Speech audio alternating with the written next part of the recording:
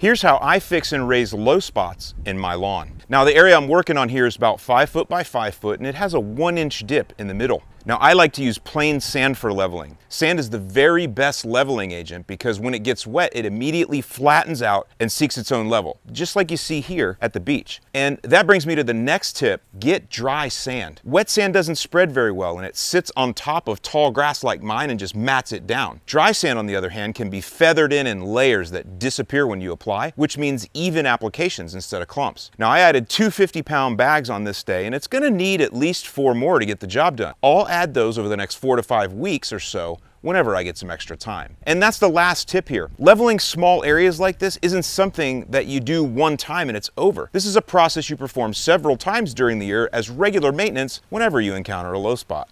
I'll see you in the lawn.